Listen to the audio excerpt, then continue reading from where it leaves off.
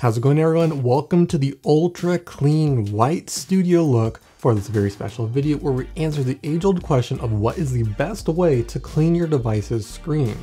We've got 3 different methods that we're going to test out today and see what you should be using to get the best possible results of your dirty screen.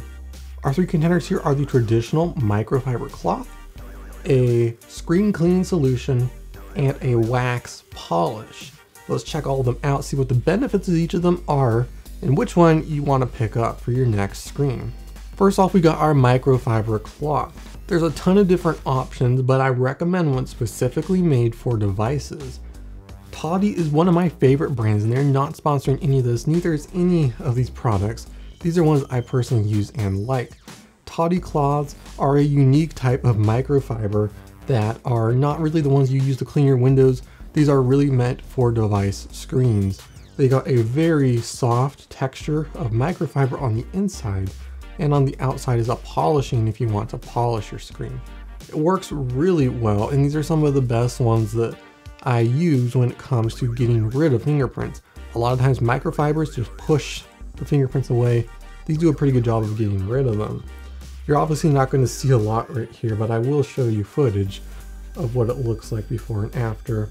And if it's a light dirt on your screen, this does an amazing job of cleaning them. It's also great for things like screens on your Apple Watch. They do a great job of removing just a little amount of fingerprints and that sort of stuff.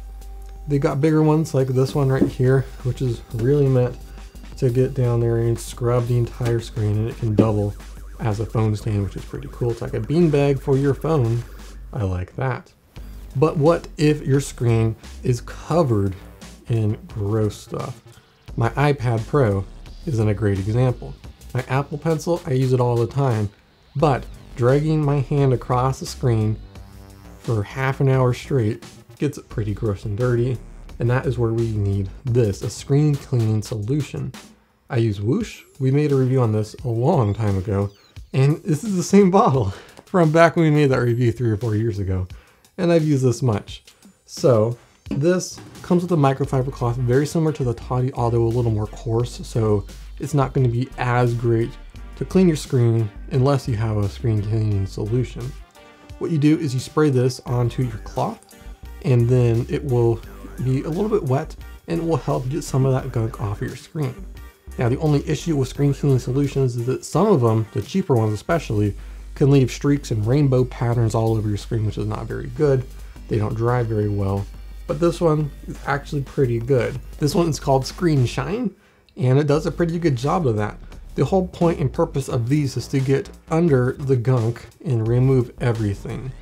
I don't recommend using solely a screen cleaning solution. I feel they do work best with both a wet cloth and a dry cloth. The wet to get rid of all that gunk, and then the dry one, especially the Toddy ones, to get rid of the grease and oil from this and wipe everything dry and clean. But it does a great job when something is extremely dirty. And now we've got our screen cleaning wax. This is from Phone Soap. Unfortunately, they no longer make this, and I'll try my best to find some sort of equivalent that I can put in the description for you guys along with everything else here. But this is meant to not only clean your screen, but build a protective barrier on top to prevent further dirt, grime, and fingerprints from actually sticking. The whole point of this is not to clean your screen so much, but it's to build the layer so that you can take a cloth like this and wipe it off, wipe it away really easily.